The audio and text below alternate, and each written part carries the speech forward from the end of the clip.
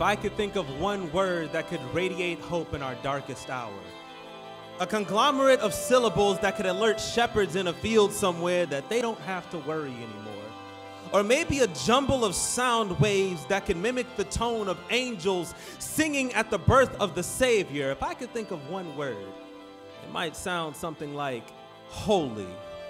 Imagine delivering the deliverer, or standing in place as a father for the one that would one day sit at the right hand of the Father. Imagine hearing a baby cry, knowing that one day he will wipe away your tears.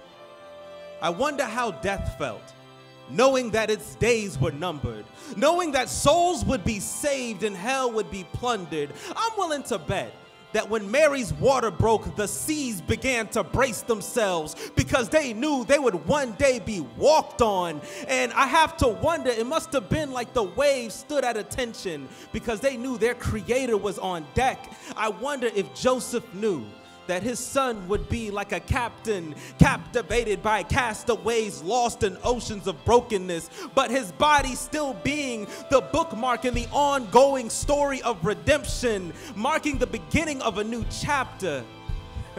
This is the turning of a page in the allegory of God's glory, and to this day, the ink has not faded. This is a beacon for every diamond in the roughest parts of our world that feels jaded. This is a bright light to shine in the darkest of places. This is a star to bring life to the depths of our spaces. What a beautiful thing. What a glorious day.